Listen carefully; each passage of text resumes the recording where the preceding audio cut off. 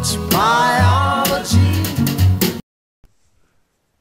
Okay, so if we're interested in graphing polynomials in turning point form by hand, it's actually quite easy. First of all, we want to actually we want to find the location of the turning point.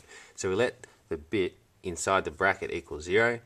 So we have x plus 1 equaling 0. Solving for x gives us an x value of negative 1. If we substitute this back into the equation to find the y, we would find that this becomes 0, so we're just left with negative 3. And so therefore the turning point is negative 1, negative 3. Next we want to find the intercepts. So if we want to find the y-intercept, we let x equal 0. And if we let x equal 0, y becomes negative 2 multiplied by 1 squared, take 3. If we evaluate this, we get negative 5. Perhaps we want to find the x-intercepts, so we let y equal 0. If we let y equal 0, we get 0 equals negative 2 x plus 1 all squared, take 3. Trying to solve for x here, add 3 to both sides. Add 3 to both sides.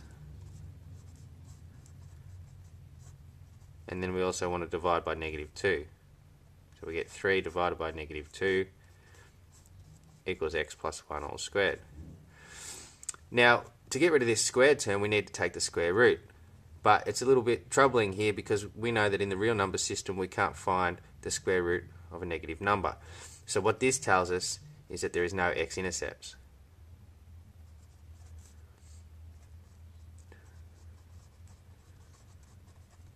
Okay, so now we can go ahead and graph this thing. If we set up some axes, this is just going to be a rough sketch.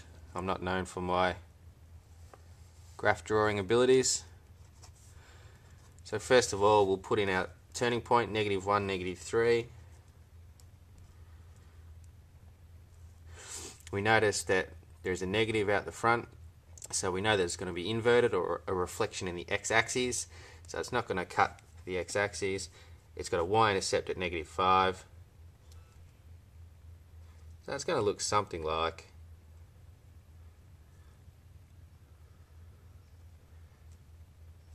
and that's not a very nice parabola, but you get the picture. So if we started with the basic parabola x squared and we wanted to state the transformations that have taken place, well, we would say that there's been a dilation of 2 units parallel to the y-axis or from the x-axis. There's been a reflection in the x-axis. There has been a horizontal translation of 1 unit to the left or in the negative x direction, and there's been a vertical translation of 3 units down or in the negative y direction. Okay, so moving on to the second example we've got there. Y equals a half, 2 take x all squared, take 1. We go through the same steps. We want to find the location at the turning point, so we'll let the bit inside the bracket equal 0. So we get 2 take x equals 0, and then solving we get x equals 2. Substituting this back into the equation to find y, we'll get y equals a half multiplied by 0 squared, take 1, which we know is just going to be negative 1. So the location of the turning point is 2, negative 1. So I suppose now we'd like to find the intercepts. So first of all we will find the y-intercept, so let x equal 0.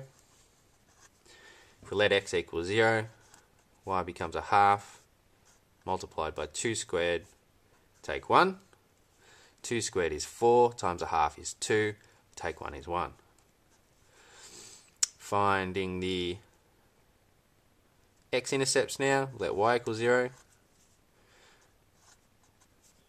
0 equals a half, 2 take x all squared, take 1. Solving for x, add 1 to both sides and divide by a half, so it becomes 2 equals 2 take x all squared. to get rid of this squared, we need to take the square root. And remember, whenever we take the square root, there's always going to be two solutions, the positive and the negative solution. So we get plus or minus the square root of 2 equals 2, take x, and solving we get x equals 2 plus or minus square root of 2.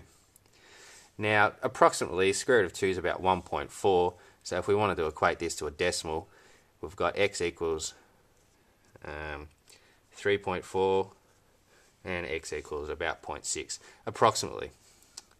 And the approximate sign is actually a squiggly equals sign, so it looks something like that. Now we have enough information to graph this thing, so we'll set up some axes, label our axes. It's always important to label our axes. First of all, put in the location of the turning point, 2, -1. Now the y-intercept is at 1, so that's going to be there, and the x-intercepts are about 0.6 and about 3.4. So we're going to have a parabola that looks something like that. And that's a little better than my last one. And if we're going to state the transformations that have taken place from the basic parabola x squared, we would say that it's got a dilation of a factor of 1/2 parallel to the y-axis. It's got a reflection in the y-axis because the negative is inside the bracket here. It has had a horizontal translation of 2 units to the right or in the positive x direction, and it has a vertical translation of 1 unit down or in the negative y direction.